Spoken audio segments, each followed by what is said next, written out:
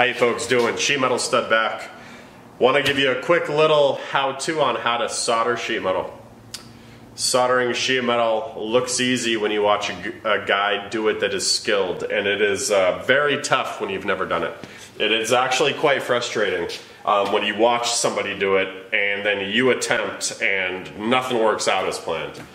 So let me give you a little basic. I want you folks to know that I'm going to do my best to show you kind of close up. I'm going to get better with the camera. Let me know what I can do to get better so that you can see up close. I'm going to do my best to show you folks. So, what do you need? You need sheet metal.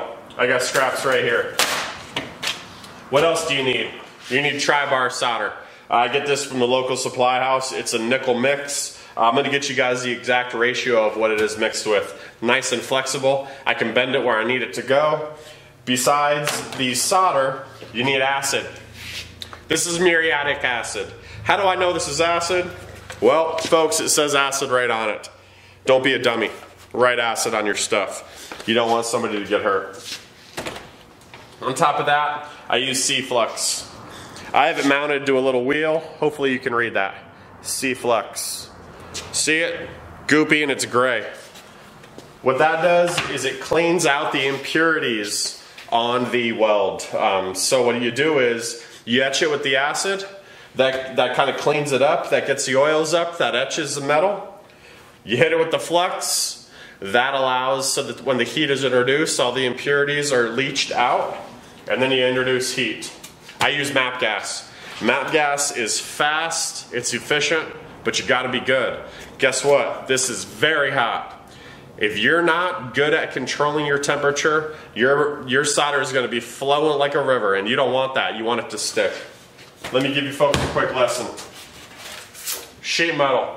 Notice these pieces are separated. 24 gauge sheet metal.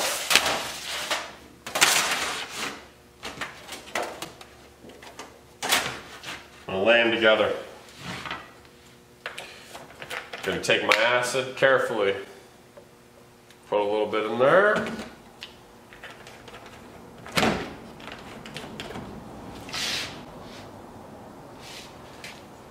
I take my acid with a paintbrush and I'm going to etch the seam. Now you want to be careful with this.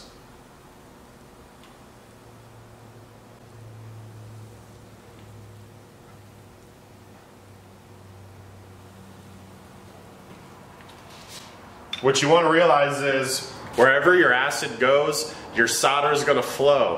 Where your acid goes, your solder flows. So be very careful where that acid goes. You want to paint that seam really nice and pretty. Take my flux on a different brush and I go straight over where the acid went. Don't be scared.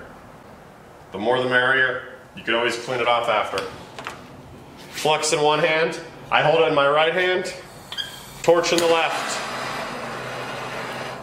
Gotta tell you folks, because I do this so frequently, I don't look at the flame, it's all by ear. I know by the sound of the flame where I'm at and what my temperature is. Now I don't know by degree, but I know as far as what kind of flow I want with the solder. And the reason you end up developing that is because when you solder outdoors, especially on high areas, on roofs, you can't see the flame. You literally have no visual of the flame, it's only sound. So, got the torch going in my left hand, solder in my right hand. Let's lay a bead.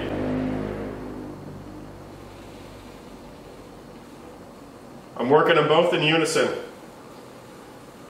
I'm riding a fine apex of heat. Not too hot, not too cold. I'm moving as I go. And I'm readjusting as I go by reading exactly what is taking place. Okay, we got some expansion of the metal. So, that brings me to a whole nother spiel. Let me show you guys. When you're soldering two pieces like this, it's good to have weights. So, there I go. I'm laying down a nice chunk of railroad steel. I'm going to continue to lay that bead. Both pieces were moving pretty good on me. This will allow them to close the little gap.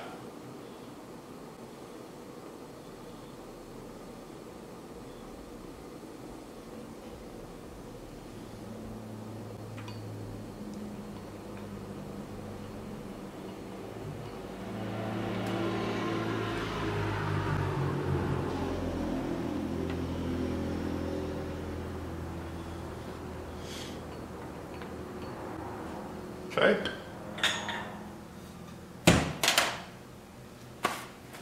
I'm gonna get a nice rag for you folks, show you the final product when you wipe it off.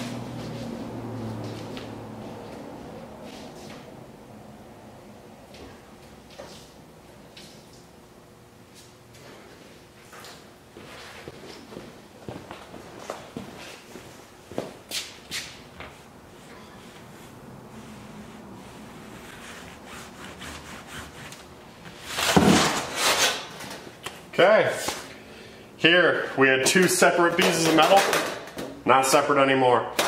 It's very, very, very strong. You can see the bead is not the cutest bead. It's not super pretty, but I could go back and easily touch that up. I can add heat here, I can add heat there, and if I added weights to both sides, I could close the gaps in there and I would need quite a bit less solder. Soldering gets a lot more interesting when you're soldering what we call verticals. Which is when the pieces are vertical. So imagine gravity's not on your side and you are working against that the whole entire time. As everything's falling, you're adjusting with heat, with temperature, acid flux, and you're trying to lay that bead. It's quite fascinating. If I can help you guys with anything else, please let me know. Like, subscribe, share, sheet metal stud, anything I can do to help you, thank you. Thanks for tuning in. Have a great night, folks.